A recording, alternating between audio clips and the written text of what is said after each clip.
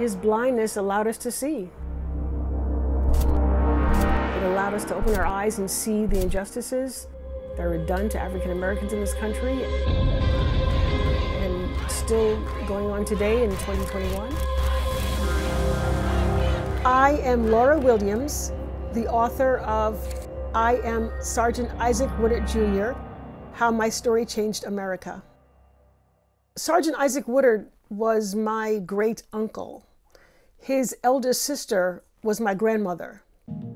Laura Williams' great uncle Isaac was a civil rights pioneer who never intended to be one. Isaac Woodard was born on March 8th, 1919 in Winnsboro, South Carolina. At age 23, he enlisted in the United States Army. And he served the country for 3 years, and he actually won several awards. He received a battle star for unloading ships under enemy fire. He earned his star. His unit was strictly African American. It was segregation the entire time. There was no desegregation yet. And on the day of his return back to the States, which was February 12th, 1946, he took a Greyhound bus heading back to Georgia, home to his new wife and family. And that trip changed his life forever. The bus made multiple stops along the way. One particular stop, Sergeant Woodard went to the driver to ask if it's okay for him to use the restroom.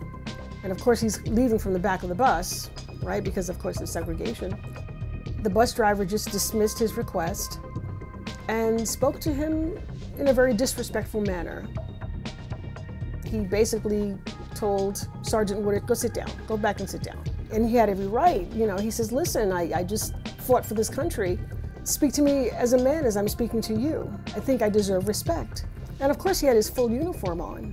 So there was no question of who he was or where he came from or what he represented. The driver at the time told him, sure, go ahead, use the restroom. He didn't say anything further to him until they reached the following bus stop. And when they reached that second bus stop in Batesburg, South Carolina, the driver got off the bus, summoned 2 police officers who were nearby, and brought them back on the bus and told him that Isaac was drunk and disorderly, which was not the case. Yet, they believed him. They escorted him off the bus, and shortly after that, they began to beat him. And they beat him so severely that they blinded him. The nightsticks at that time, they had sort of like nails protruding from them. They used the end of those nightsticks and to hit him in his eyes. Of course, it lacerated his corneas, and he was permanently blinded. After that happened, he was taken to the county jail. Of course, the bus went on its way.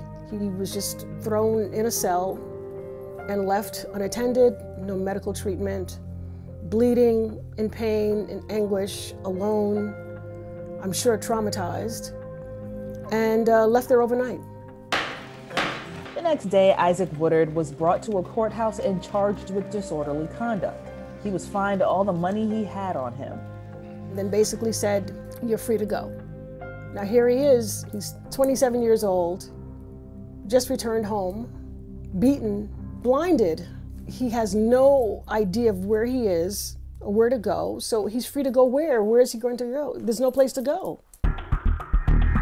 He just asked to be taken back to the jail, to the cell where he had spent overnight, just to at least gather his thoughts, I guess, but he was beginning to feel physically ill.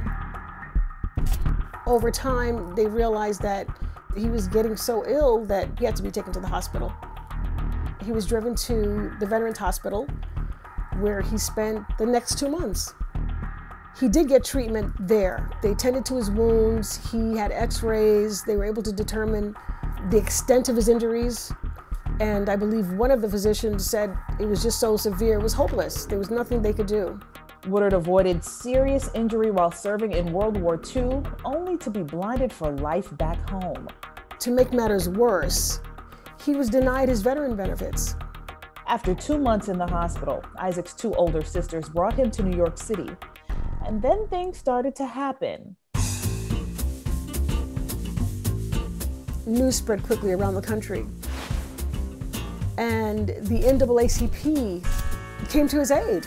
They rallied around him, and they knew that he wasn't able to receive veterans benefits, so they decided to hold a benefit concert for him to raise funds to help support him. Nat King Cole, Billie Holiday, Pearl Bailey, Count Basie, who was a very notable jazz pianist, and boxer Joe Louis. They agreed to be a part of this benefit, and they sold tickets, and the tickets sold out in one day.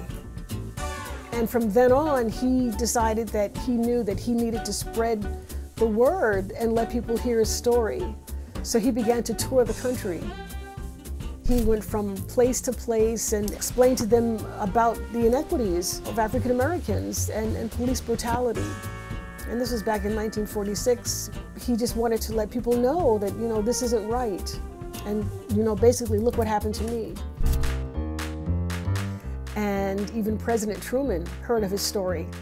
And from that, he formed a Council on Civil Rights. As a first step, I appointed an advisory committee on civil rights last December.